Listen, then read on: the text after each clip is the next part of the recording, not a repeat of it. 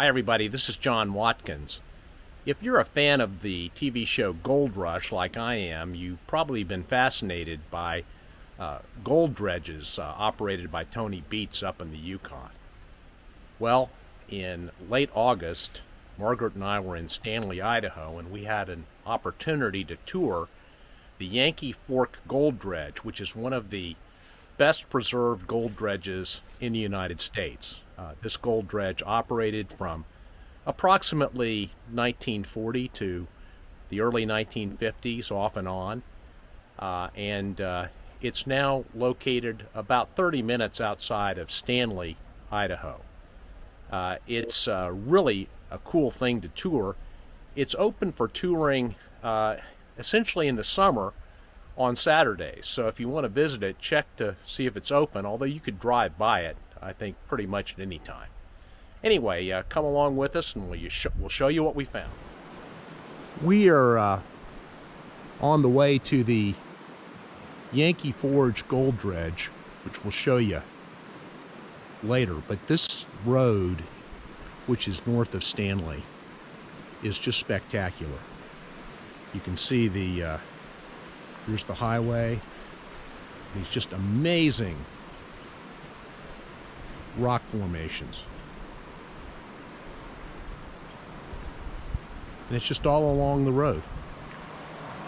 And then if you walk over here quickly with the truck approaching to the other side, you see there's this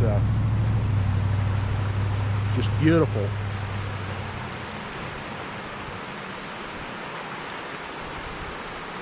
flowing creek.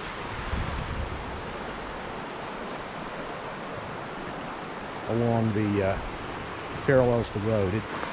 These last days of August, you also have some of these wildflowers.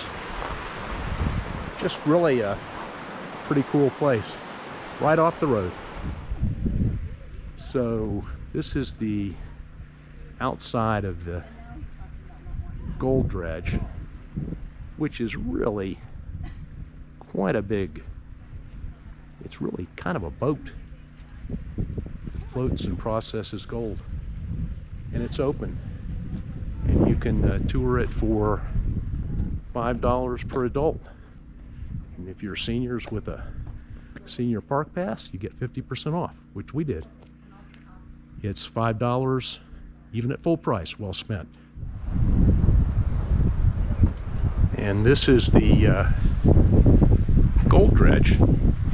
We're coming up to the entrance where we're going to buy our tickets and tour the dredge.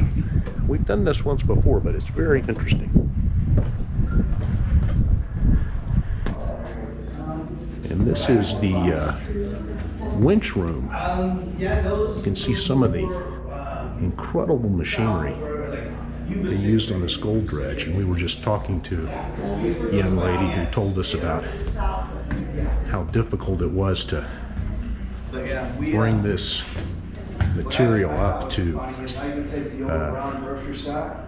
this remote area in the 40s. Think about that. And this is the motor control room, where you can see the relays. Pretty primitive looking by today's standards, but they worked. This is the control room. And what's your name? Bill. Bill. His family was involved. It owns a trucking company. They trucked a lot of the materials up here to build the dredge. And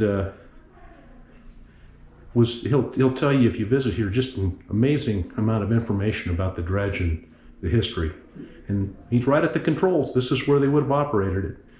It would have the ore would have come up on the buckets that you can see out here over the booms, and then it would go into the trommel and get washed and processed.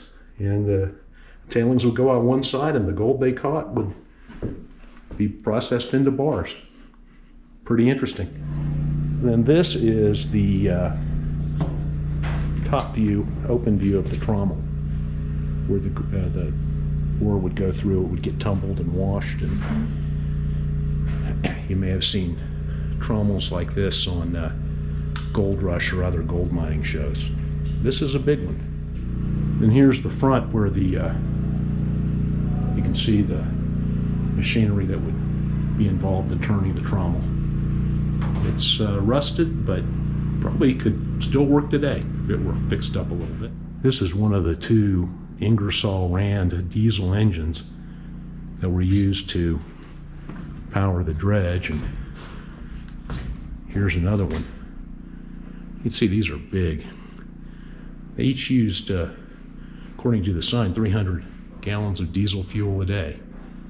So, you know, produced a lot of energy, used a lot of fuel. This is a retort furnace.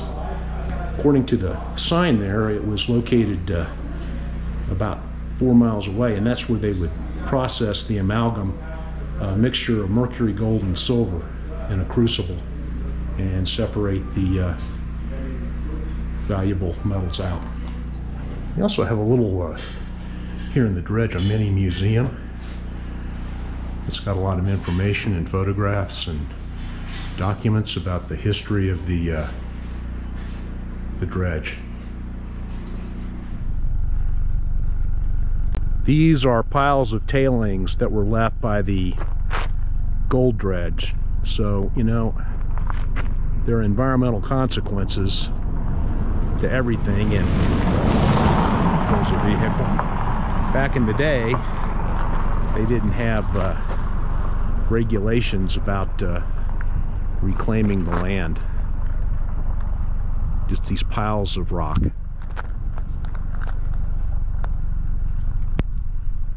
So there you have it. It's a really fascinating piece of history, mining history, and it's so well preserved. If you're in the Stanley area, it is certainly worth a trip, short trip to see the dredge. The drive out is also beautiful. Check with us next time. We'll see you soon.